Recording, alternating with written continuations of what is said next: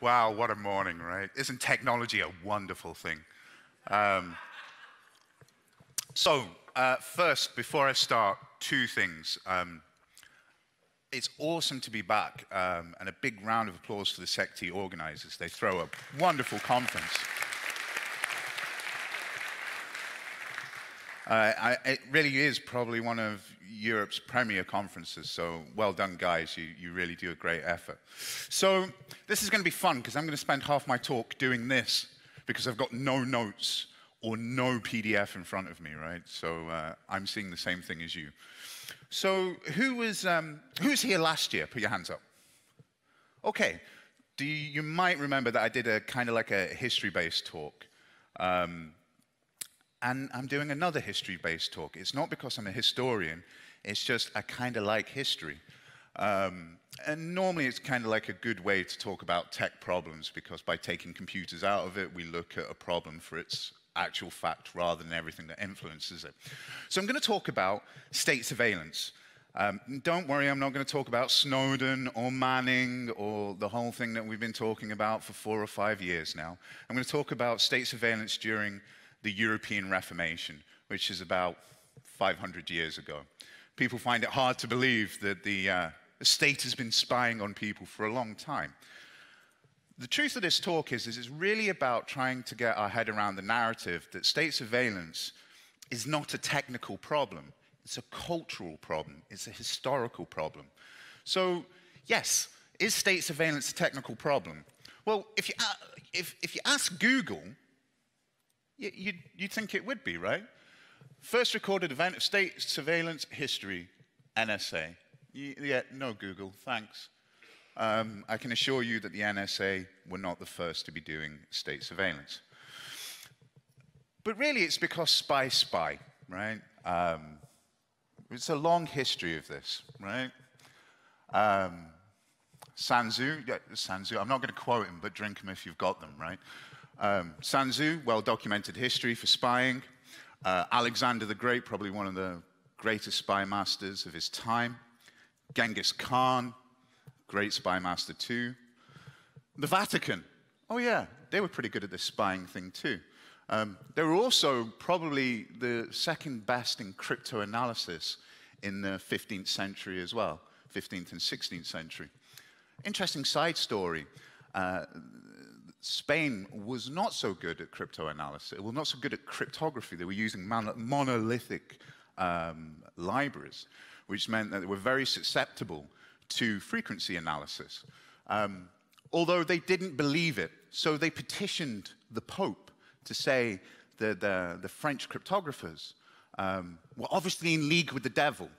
And that's why they were able to break the ciphers. Luckily enough, the Vatican had been breaking the Spain's ciphers too, so they knew it was nothing to do with the devil. So that cryptographer got off on a good one, because the Vatican was spying on Spain too. In the 15th century, this became a little bit of a joke, and Spain stepped up its game, right? But this is not what I'm talking about today, right? I'm going to talk about some British history. Being a Scot, it's very close to my heart. It's actually next door, right? So I'm going to talk about Henry Tudor, Henry VII. So what we find in this period of time is that Britain has a civil war that goes on that pretty much annihilates our normal way of life. We have this civil war that goes on far longer than it should have done. And it's a lot to do with succession when it boils down to it. Moving the crown from one person to another person. Previous to Henry Tudor, Henry VII, not Henry VIII, Britain really sucked at doing this. And every time a new monarch came along, a new set of rules came along, and everyone got killed. Sometimes art mimics life, right? If you want to look at crazy stuff, the Tudors are a great period. But Henry Tudor is a Lancastrian. And he has a battle. This is the last English king to be killed in battle, is Richard III. And it's the Battle of Bosworth Field, where Richard III dies. Interestingly enough, they've only just recently discovered Richard III's body in a car park in Leicester. Henry Tudor was crowned on the field of Bosworth Field. And Henry Tudor becomes a very different type of monarch within Britain, and a pivotal change in how we do things happen. So, if you're wondering, this is Henry Tudor, this is Richard III, right? So two things that Henry Tudor did when he came into power is very, very interesting. So if we remember here, right, the Battle of Bosworth Field, when he came into power, if you look at the records from the time, Henry Tudor put his succession to the English throne at the 21st of August, right? Not the 22nd. And why he did this is this enabled him, he had half of his lords, his peers, were on Richard III's side, and the other half were on his side. And by writing in the history books that he became king on the 21st, anyone that took the field with Richard III was technically guilty of treason. It's really true what Churchill said, you know, history will record well of me because I intend to write it. I think he kind of borrowed that from Henry, right? So this is the first thing that he did. The other thing he did is what we would deem today the special relationship, right? A dynastic marriage. It's really a rebranding exercise. So anyone that knows anything about British history will know that the War of the Roses, Tudors and Lancastrians, fought each other for the throne of England for far too long. When Henry Tudor came to power, what he did is he married Elizabeth York, his opposite. And basically, the Tudor rose, which is this, is literally a merging of the two houses. It's literally a rebranding of the British monarchy. And this is to allow everyone in the British realm to understand we're all on the same side now. If only it was so simple, right?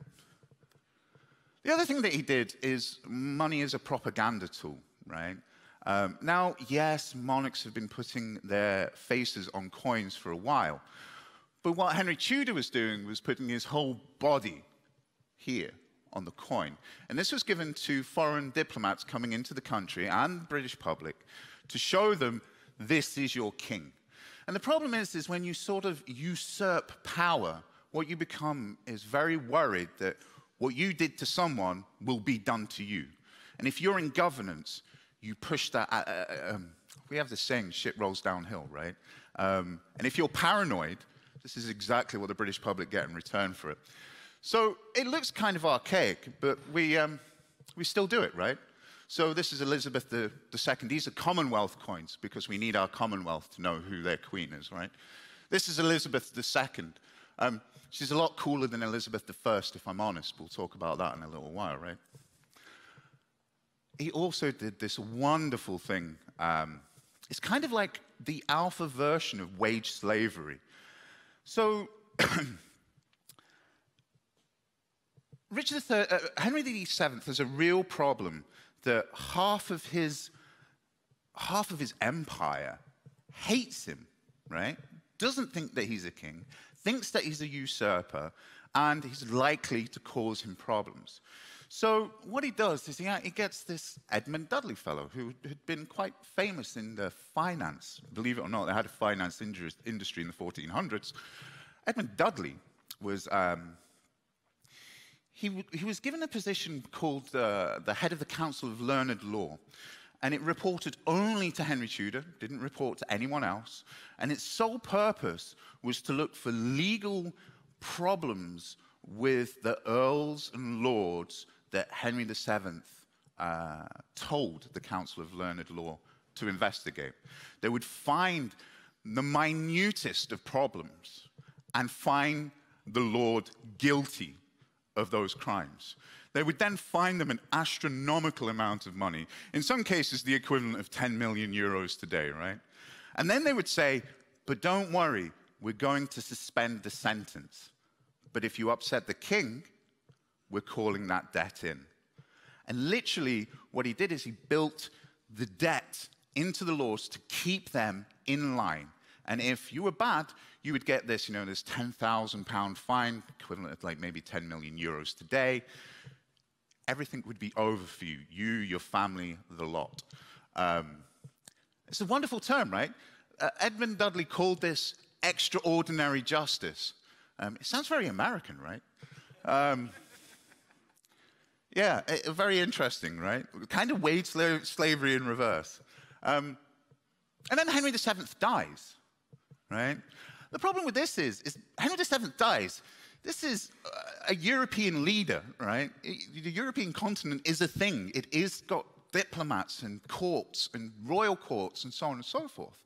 The head of state for England dies, and nobody knows for 2 days, right? And what happens is they keep Henry VII's death a secret, and they clear shop. So remember this chap, when Henry VII dies, they kill him, everyone related to him, and burn all the records of all the fines. Everyone gets a blank slate, right? And we get Henry VIII, who influences Britain massively. Not just Britain, but the native English-speaking world and some beyond this, right? Henry VIII was quite a young king, and he was governed by a guy called Sir Thomas More. Sir Thomas More was kind of like his teacher through childhood, but he was while Henry VIII was coming of age, he was basically the governor. If you're worried, I've noticed some people are a little bit worried about Mother Teresa being made a saint, right? If you're worried about Mother Teresa being a saint, you should really be worried about this guy becoming a saint, right? Because he burnt 300 Protestants, right? And he got made a saint, no problems at all. So it's all historical, right? This is Henry that you remember, right? This is the one that we all see. But Henry's influence on Britain and going out with is massive. So the very idea of British governance is related to a Tudor decision. So I'm going to talk a little bit about the divorce of England from the Roman Catholic Church and the implications that this caused. But when this happened, basically what Henry did was he gave more power to the House of Lords so that they could separate from the Roman Catholic Church. He couldn't just get up one morning and say, yo, everyone, we're leaving the church, right? We're having our own church, it's all good. That's just not going to happen, right? The quickest way to death for him was this way. So what he did is he gave more legal power to a government. And he said to the government, the people want to leave the Roman Catholic Church. So you are here to do the will of the people. I said, well, how do you know? Well, I am the people, and I want us to leave the Roman Catholic Church. But this very notion starts what we have now as the British government. This is the House of Lords. Another interesting side fact. If you ever look at Westminster, the British government, you'll see that the chairs are green, right? You very rarely see this red setup. The green one is the House of Commons. It's the only place in England where the Queen is not allowed in. She's prohibited from the House of Lords, which is why whenever they open up Parliament, this guy with a big stick walks along, knocks on the door, and tells everyone to follow him. And this is why, because she's not allowed in there. But the very notion of how we govern in Britain is related to Henry Tudor. You're going to love this. I'm going to tell you where the term eavesdropper is nothing to do with technology. Sorry to burst your bubble, right? Henry Tudor, in his court, had faces carved into the eaves of his court, right? And this is to tell the members of the court, like the British legal system, basically, central government, that you're always being watched, you're always being listened to, everything you say here, we know. This is 500 years ago. This is basically the equivalent of CCTV. Britain has 11 one CCTV camera for 11 citizens. It's only because we've had 500 years to get a head around that the government wants to watch us. Remarkable. But yeah, I find it quite interesting. The other interesting thing with Henry VIII is he adopts a title called the Defender of the Faith. And a lot of Brits think this is in relation to him being the head of the Church of England. And it's actually not. It's the title Defender of the Faith that was bestowed upon him from Pope Leo X. And this is predominantly given to him for the rebuttal of Martin Luther. And this is a really interesting period in British history. And it's a really interesting period in history, period, right? So Henry Tudor writes a counter-argument to Martin Luther. But what really makes this difference is people involved in technology, we tend to look at the internet as this world-changing, revolutionary thing, right? It's changed us. And really, it's no more of a paradigm shift than the printed press, right? Because what suddenly happens is you're able to print propaganda and reproduce it 3,000 times and put it into general circulation. Previous to the printed press, you'd have 3,000 people writing it out, right? This suddenly changes the game. But for this, he becomes Defender of the Faith, right? It's the title that every British monarch has had since then. Defender of the Faith is a Henry Tudor invention. So, yeah, the printed press. The other interesting thing is probably the most famous Tudor influence on Britain is the divorce from the Roman Catholic Church. And this is all to do with the great Tudor problem of the male heir, right? So this is Catherine of Aragon. Catherine of Aragon is Henry Tudor's first wife. The wife that he's married to the longest. 17 years they were married. All other wives put together did not last that long, including Anne Boleyn. So, also, Anne Boleyn is the only British queen to be executed as well, right? English queen, to be technical about it. So, basically, what happens is Catherine of Aragon, who is the cousin to the Emperor of Spain, right? They have children, but they're only daughters.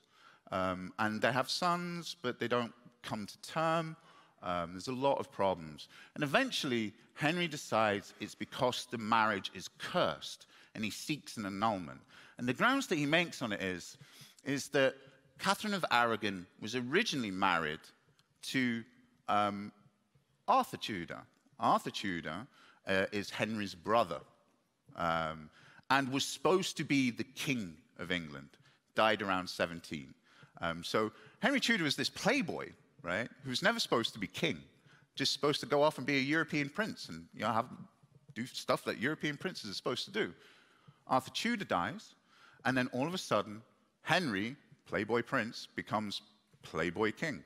But what he says is, after 17 years, the marriage is not genuine because, like, I married my brother's wife, and that's why we can't have male heirs. That's why that's happening.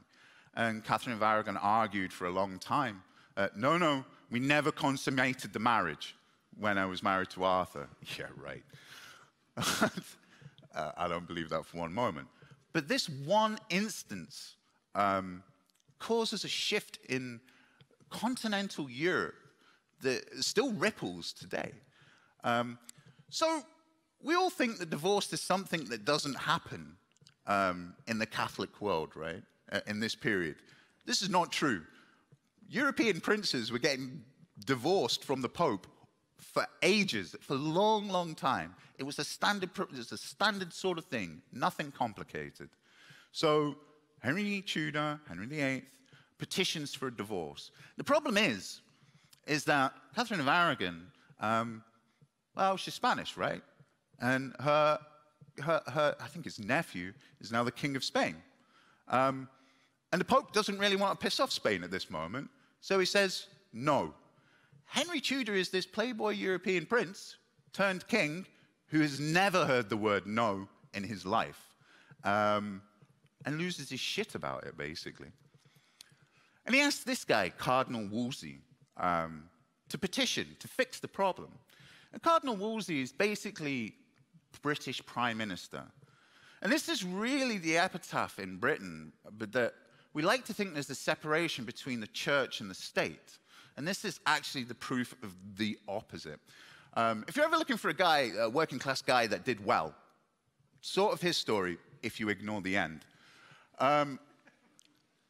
So, son of a butcher, rises up, becomes prime minister, makes a lot of money, it's the second most powerfulest man in the whole of Henry's empire, which is still pretty big for that time. And during the time, he builds Hampton Court. Hampton Court is a palace in any other name that competes with any other European palace. It's not a palace at the time because there's no kings and queens there. I don't think the H was originally there or the person in the pink T-shirt, but be forgiven. This is the central governance. This is where we get the beginning of British central governance. The whole of Henry's empire ends up being run. Remember that eavesdropper picture that I showed you earlier on? They're there. And when Wolsey's fall from grace happens, he has to gift Henry Tudor Hampton Court. It becomes Hampton Court Palace. If you ever get a chance, please go and visit. Take a photograph of those eavesdropper and tweet me, right?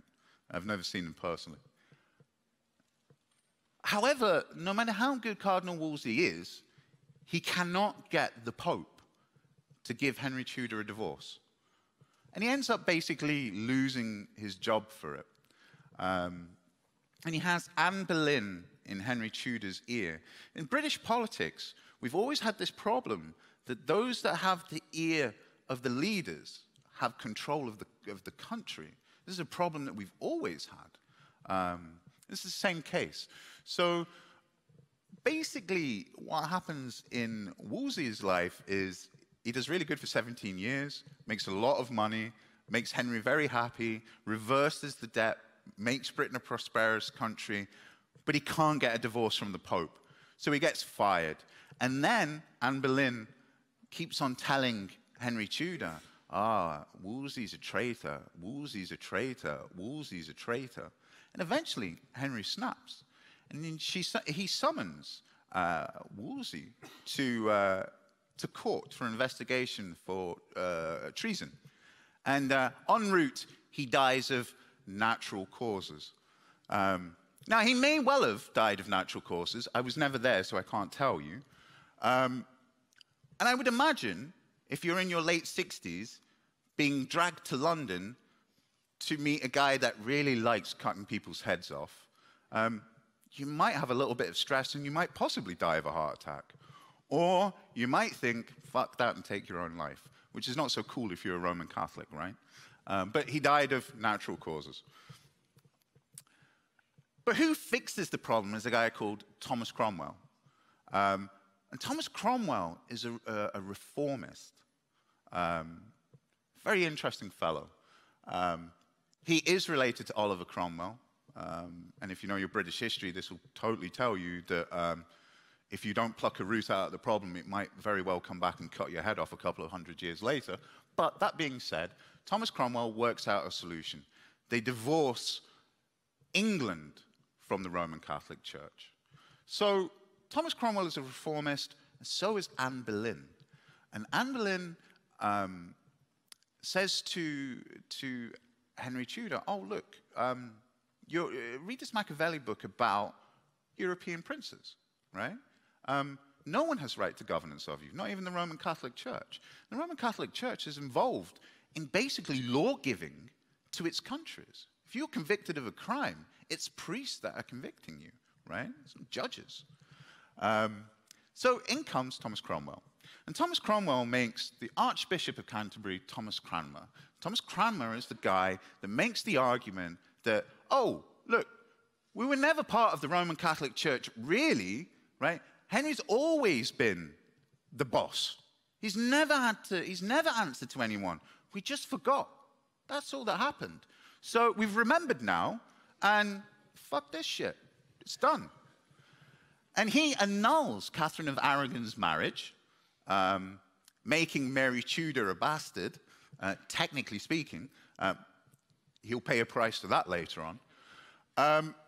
And making Anne Boleyn's marriage legal. Not a very popular person, but Archbishop of Canterbury, here he is. Big reformist as well. Interestingly enough, had a German wife as well. And did this prior to the Church of England becoming a thing. So he was a big naughty when he did it, right? Spent some time with Martin Luther. So 1534 happens, thanks to Thomas Cranmer, and the Church of England becomes a thing. So the Church of England really is a religion born out of divorce. So don't feel that these people can lecture people about who and what they should marry, because their whole organization is built out of annulling someone's marriage because the king didn't want it. Okay. The Act of Supremacy happened. Surprisingly, the British public wasn't too keen on Anne Boleyn because they saw it for bullshit too, right? So we got a thing called the Act of Supremacy, which is basically the swearing of allegiance to the king and recognizing the king as the head of the church and recognizing the marriage of Anne Boleyn and recognizing that Catherine of Aragon is not a queen. And everyone had to swear allegiance to this throughout the whole country. And if you didn't, you were executed for it. So do you remember that Sir Thomas More that I talked about earlier on, who was basically the mentor for Henry Tudor, who raised him as a child, taught him? He was a very, very Catholic person. And he was willing to swear allegiance to the king. He was willing to recognize Anne Boleyn, but he was not willing to accept that Henry Tudor was the head of the church. And Henry cut his head off as a thanks for it, right? Henry's really a guy that you don't say no to, even if, like, you were the guy that he taught, right? So, yeah, Sir Thomas More. When he was executed, Sir Thomas More was then made a saint by he became a martyr as far as the Roman Catholic Church became. Interestingly enough, Henry Tudor was excommunicated from the Roman Catholic Church not once, but twice. In 35, they excommunicated him, and then in 38, they excommunicated him again. It's basically the Roman Catholic equivalent of fuck off, and when you get there, fuck off some more. Basically. I mean, I'm not too sure how you can excommunicate. So you're dead to us, but you're dead some more. Anyway. But this changes Britain, because all of a sudden, the Catholic Mass, which is a huge part of British culture at this point, becomes an act of heresy. What was normal suddenly changes. And the very thought of disrupting Mass is a cardinal sin. You're going to burn in hell. Oh, hang on a second. We're all part of the Church of England now. Fuck these guys. No problems at all. This is a huge battle that the British psyche goes through, because in working class British politics, the life was hard, right? Hard for any continental European for working class, right? Life was hard. The daily struggle, the only sanctuary that you had is that when you would die, you would go to a better place, right? That was the deal. And then all of a sudden, game changed, right?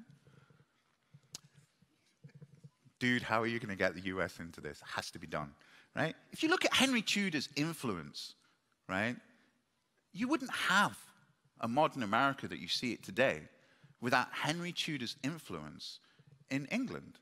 The very idea of US governance is born from Westminster. But more importantly, British Protestants and German Protestants predominantly settle and colonize America. And the very Americanization is a Protestant effort. Not all of it, and I know it's leaning, I know it's a reach, but yeah, without Henry Tudor, we wouldn't have an America that we recognize today either. But I don't think you can blame Henry Tudor for the whole American thing either, right? Do you remember that awkward moment where England is the axis of evil and religious extremists? Yeah, this is that moment. So there is a point in European history where England is the axis of evil, right? Literally. Don't go there. They are religious extremists. It sounds all a little bit familiar, right? I love doing this talk in Germany because it's a recycle, reduce, reuse story, right? So when England left the Church of England, what it also did was dismantle all the monasteries, nearly all the monasteries in connection for it. So wealth in continental Europe, but certainly in England, was judged by the land you owned, right? That's what wealth was. You could be rich, but wealthy was land. And land gave you political power. It gave you rights to vote. It gave you lots of different things that you couldn't get if you were just rich, wealthy. So when England divorced from the Roman Catholic Church and they dismantled the monasteries, they had this land that was basically up for sale. So Thomas Cromwell looked at the whole situation, basically took all the gold, silver, and sold the land from the monasteries and made new lords and new earls, the new men, as they were seen at the time. This sort of pissed off the Roman Catholic Church a little bit, because what do you mean you're dismantling our religious buildings? Yeah, fuck you guys, right? And this is the equivalent here of a UN intervention. So the Pope manages to talk France, Spain, and a few others to invade England and bring it back in line with the church. What Henry did was take all the materials from the dismantled monasteries, all those stones, and took them to the coast and built fortifications. So the irony here is that the very monasteries that launched the failed invasion of England are the very stones that defended England from that said invasion, right? Recycle, reduce, reuse, right? You've got to love the irony here, right? Who would have thought Henry Tudor was a Green, right? Although Thomas Cromwell paid a big price for this in the end, right? So Anne Boleyn and Thomas Cromwell kind of fall apart, right? What happens is, I mean, Thomas Cromwell is involved in why Anne Boleyn has her head cut off. He's inherently connected to it. And it's rumors, it's propaganda within the court, right? When Anne Boleyn had her head cut off, it was for heresy, treason, and incest, right? I'm not sure there's many other monarchs that have been beheaded for incest, but hey-ho, we've got a British Prime Minister that had to deny sleeping with dead pigs, so welcome to Britain. So what happens is that the old lords didn't like the new men because, hey, they're of low blood. They just brought their way into being high blood. We're not having that. So they start a propaganda campaign against Thomas Cromwell. Thomas Cromwell, in the end, is found guilty of treason and writes this famous letter to Henry Tudor the day before his execution. And asks for his gracious prince to give him mercy, mercy, mercy. And Henry's answer to this was, we'll just cut his head off, we won't quarter him. Which is nice. But, you know, I'm painting a bad picture of Henry. He was very regretful for the decision, because this is what he had to say about beheading his most faithful servant. I'm sure Thomas Cromwell will be grateful to hear that on light pretext by false accusation, it made me put to death the most faithful servant I've ever had. Yeah, thanks for that. Moving on. But we can really talk about the most dangerous man in Tudor Britain. And you probably have never heard of him. And it's a guy called William Tyndale. And William Tyndale is the alpha whistleblower, right? He's a bit like Julian Assange, but likable. Sorry if Julian's watching, but hey, he's never going to leave East London anyway, so so William Tyndale translates the Bible from Latin to English. So consider this an IP theft, right? Consider the Bible written in Latin as digital rights management, because what it does is it stops the working class from being able to read the Bible. So what it enables is churches, bishops, so on and so forth, to be able to give control, to forgive, to punish, to tax, to sin, to give freedom, to give damnation, right? And William Tyndale is like, yo, I've read this stuff, and I don't see anything about popes and papacies and cathedrals or anything like this, right? And I'm not having it. I'm going to go translate it, right? Martin Luther's done it. Erasmus has done it. We're going to do it. And he gets arrested for heresy, right? And this is really the story of the one that got away. So William Tyndale, in his trial, tells the Catholics, basically, if you let me go, I will write a Bible in English, and I will give the common working folk the scripture. I will teach more scriptures to the boy that drives the plow than you will ever do in your lifetime. And basically they go, oh, fair enough, fuck off then. They obviously didn't believe him. The first thing he did is he realized that maybe it was not a good idea to be in England anymore. So he hops on a boat, and guess who he ends up living with? Martin Luther. So you have these two hardcore Protestants. Martin Luther teaches William Tyndale German, and he writes William Tyndale's Bible in English, the most deadliest book that you can ever imagine. Here's a copy of it. You can still buy these things, right? And there's not too many of them. A great piece of history. But this is the first mass-produced English Bible. And this is some interesting shit about to happen here. Bible operational security. So this book is the most dangerous book you can own. If you are caught with this book, I'm going to kill you, your family, I'm taking everything from you. Not only am I going to kill you, I'm going to put you on a stake and burn you to show other people that if you have this book, I'm going to ruin your day. So the book was specifically designed to be palm-sized, so it's easy to hide upon your person. This is an extreme contraband. It's basically like a kilo of smack, right? You have to hide it on you. But this influence today is why we see palm Bibles. This is why they're these size. It's operational security. It's because of its illicit nature. So this is Bible OPSEC, right? And this is brought into again, yet again, by the revolution that we found of the printed press. Yes, people had translated the English Bible before.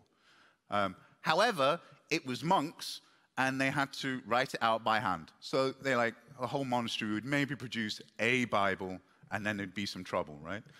However, in the Netherlands, hey, the printed press thing was a big thing, and they were able to print this book in huge quantities, and then smuggle it back into Britain in lots of different ingenious ways, right? So they would put the loose leaves in other books and ship them across, and then on the receiving end, you would take it out and put it together, and you would have your illegal book. It's like the anarchist cookbook, I suppose.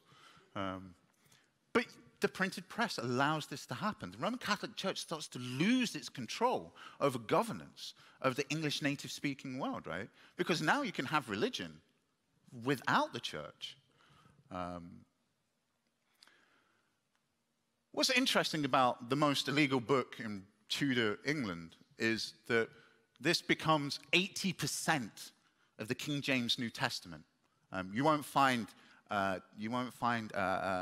Tyndale's name anywhere, but 80% of the King James's Bible is actually William Tyndale's work.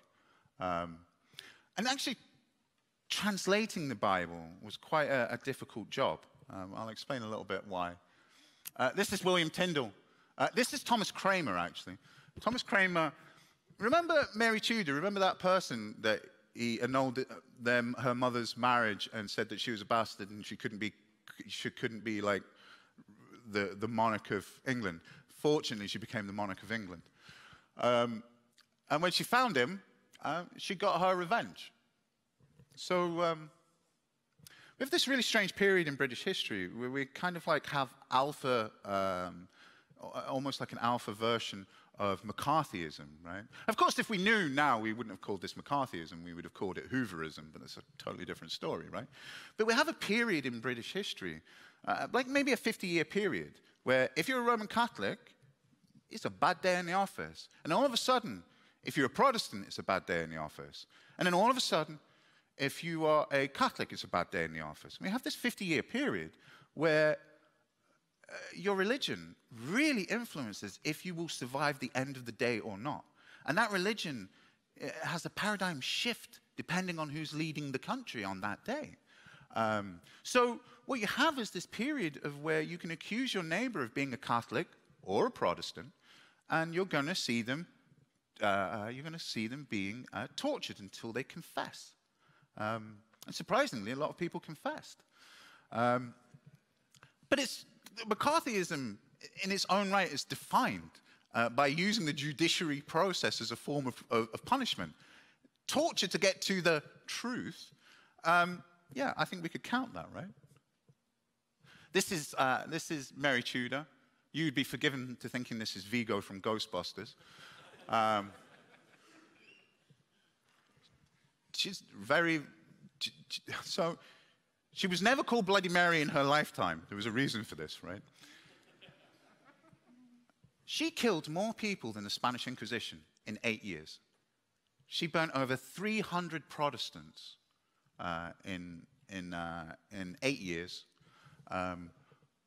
Was very much marked by her life of becoming princess and lady. Princess and lady.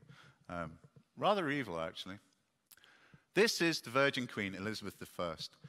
She's kind of cool, but fuck her, she's not my queen, right? She killed my queen, so... All right? So this is Elizabeth. Elizabeth is the daughter of Anne Boleyn, right? Anne Boleyn, you remember the one that had her head cut off for incest? This is her daughter. She becomes Queen of England at one point. This is a letter that, this is wonderful, right? This is a letter that when Mary Tudor became Queen Mary, this is a letter that Lady Elizabeth, who later becomes Queen Elizabeth, sends to Mary explaining that she doesn't want to be the queen, that she doesn't want to, she's not here to usurp her, that she loves her sister. But what she does, do you notice these lines? These are put in by Elizabeth. And the reason that they're put in by Elizabeth is so that they can't have forgeries added to the bottom of the letter. This is a defense against injection attacks. What it boils down to. Oh, you laugh, it's exactly what it is. Mary Stuart doesn't learn this lesson and ends up losing her head for it, but we'll talk about that in a second. So yeah, forgeries are a big problem here too, right? This is Mary Stuart. So I'm a Scot, right? I'm from the McKinnon clan. We were Stuart supporters. I lost my ancestral homes for supporting the Stuarts. Not me personally. I was a bit busy on that day. I hadn't been born yet. But Mary Stuart is Mary, Queen of Scots. She was also the Queen of France for a little while too. So she is, there's a lot of people that think that she's not to be on the English crown. She's a Protestant. Her marriage is, her mother's marriage was annulled. She's not right, right? She's a usurper. And half of the Catholic British public really want Mary, Queen of Scots. So there's this 18-year period where this is the conspiracy. This is Elizabeth, who everyone is trying to kill. The Roman Catholic Church had already ordained her assassination multiple times of Elizabeth I. So Mary, when her husband dies, she has to come back to Scotland. And Scotland is a hugely Protestant country at this point, and Mary is a hugely Catholic queen at this point. And the Scottish nobles basically don't like her. Really, they just can't work with her.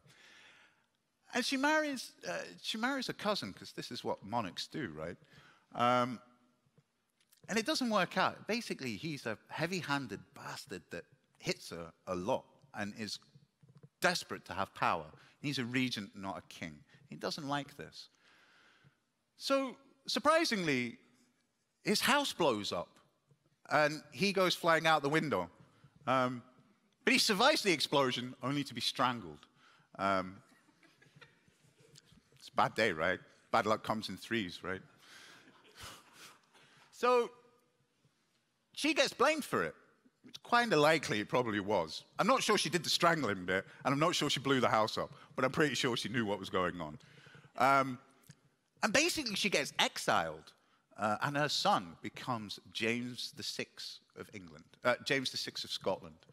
And Mary Tudor is left with a position where she has to run to England and ask for sanctuary of her cousin, Elizabeth I, who Mary Stuart is basically the next in line if Elizabeth doesn't have an heir. So all of a sudden, she makes her life so much more dangerous that she basically imprisons her for 17 years. And this guy, Walsingham. Walsingham is the godfather of the British intelligence service, okay? He was Minister of Security. The only reason that we had Elizabeth for as long as we did is this guy. But this guy is a ruthless, ruthless man. When he died, it turned out that he had 54 embedded spies in different courts throughout Europe. He had a plethora of cryptoanalysis teams. All of his secretaries were trained in code breaking. This guy was really at the forefront of secure communications. It's interesting because secure communications in continental politics is something that comes about after the Renaissance, bringing in from the Arab mathematicians, right? So they spend the first half of the 15th century developing secure communications, and then they spend, well, up until today, trying to break them. So there you go. This guy was involved in this. Mary Stuart ends up being executed for a thing called the Babington Plot. This is Arthur Babington. He's a Catholic, and basically what he's trying to do is kill Elizabeth and have Mary put on. However, what they didn't realize is this guy had a double agent working with this guy. So all the communications, all the encrypted ciphers between Babington and Mary Queen of Scots were being passed off to cryptoanalysis teams because of a guy called Gilbert Gifford, who was a double agent. Did I remind you that this is like 500 years ago, right? Not the plot to a Bond movie, actual real life. This is an example. So when Mary Stuart was executed, they destroyed everything to do with Mary Stuart because she died considered a martyr. So the block that they cut her head off was burned, her clothes were burned, all of her letters were burned. But this is one of the ciphers from Babington to to Mary Stuart.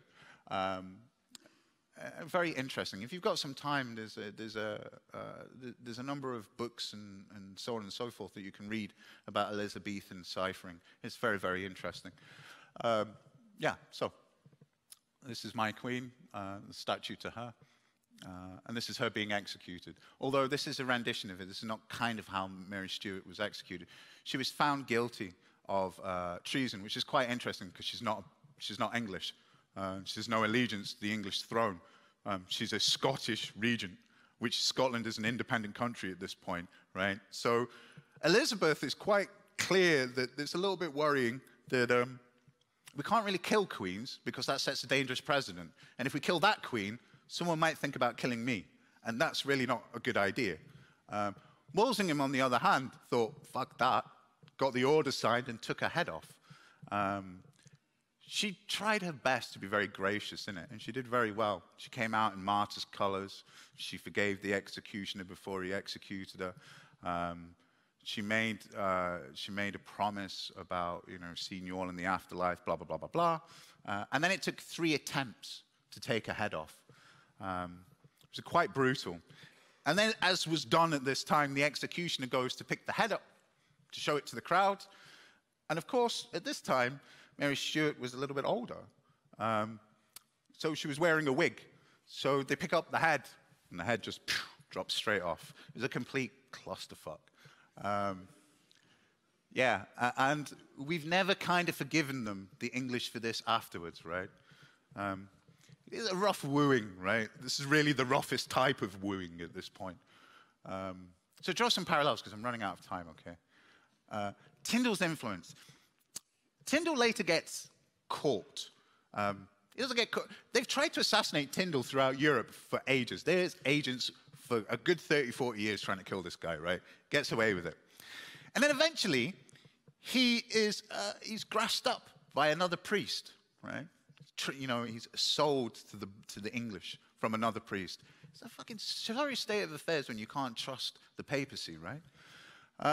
But they execute him for his sins. And remember, 20 years later, they use all his work again.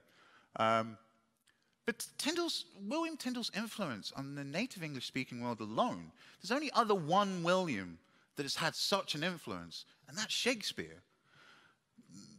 In the beginning, God created heaven and earth. The Bible doesn't naturally lend itself to being translated to English. So Tyndale fills in the blanks. He's a really good wordsmith. And those terms and phrases, the English, this is the definement of the Bible in some ways, right? And this is a Tyndale invention. They tried to kill him, but at the end of the day, the attendance to the Roman Catholic Church has been declining constantly. So it just goes to show you can't really arrest an idea, right? Now the church has no control over religion itself. Historically, I've talked about some of the small, interesting facts throughout this period, right? It's a rather, really interesting period. But historically, Europeans have been spied on, right? You have to look at the fact that if you need cryptography in 1500s, it's because people are reading your shit, right? That's what it boils down to. Wolsey, remember the guy who built Hampton Court Palace yonder slide deck ago, right? His spies were so good that they could intercept Spanish communications before they left the palace, or en route, so that they could intercept from the Spanish ambassador to the Spanish courier, to the Spanish boat, to the Spanish captain, to Spain. And along that supply chain, Wolsey not only could intercept, but copy the letters and seal them back again so that the Spaniards could not tell what had happened. But historically, Europeans have been spied on by our states. We've been doing it for a very, very long time. And the reality of that is that I'm not too sure why. The governments of our continent have a real problem with you having an idea that they don't know about. It seems to be a real problem throughout the time. It's not a technical problem. You could blame America for as much as you want about state surveillance, but they weren't even here when this stuff was going on, right? 200 years later. There is a small irony that Britain helps America subvert the Fourth Amendment, right? The Fourth Amendment was there to stop Britain from warrantedly investigating Americans, and then they use us to get around needing the Fourth Amendment, right? But you can't blame this. The cradle of spying is a very old one. We've given birth to a lot of nations with this. Now, state surveillance is definitely older than any state that denies its involvement in state surveillance, right? I can assure you this. And I'll leave you, I know a lot of you think this is maybe the elephant in the room, but I'm going to leave you with this one quote, okay? A clear and innocent conscience fears nothing. Sounds an awful lot like if you've got nothing to fear, you've got nothing to hide. We've been saying this shit for 500 years. I think maybe it's time to stop. And with that, I'm done. So thank you.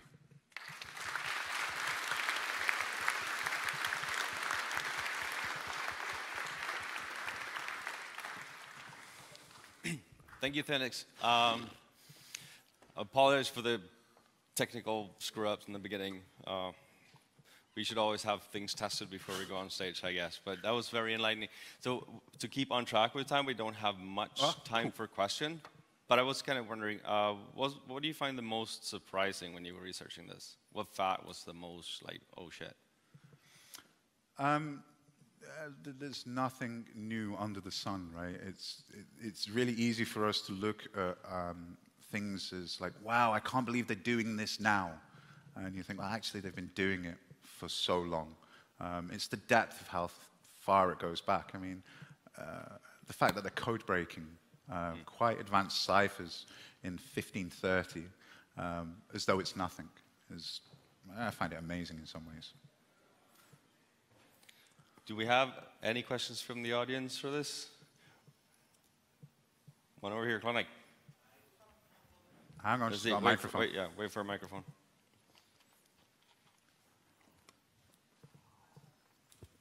It's only one comment more than one question. I'm Spanish, and you know, the Spanish Inquisition didn't kill shit compared to the English Inquisition. Yes. But the Spanish Inquisition is incredibly well known for killing Protestants. It's the de facto thing that most people in modern day know. And what I was saying is that Mary Tudor was far more dangerous than the Spanish Inquisition ever was, and yet we don't talk about her in the same context as we talk about the Spanish Inquisition. It seems unfair to me that we blame the Spanish Inquisition in one way, but we don't give. We allow Mary Tudor a blank pass, right? It's like bullshit in some ways. So yeah, you're right. The Spanish Inquisition was a lot less deadly. Any more? Well, in that, go and enjoy some coffee and enjoy the rest of your conference. Thank you. Thank you.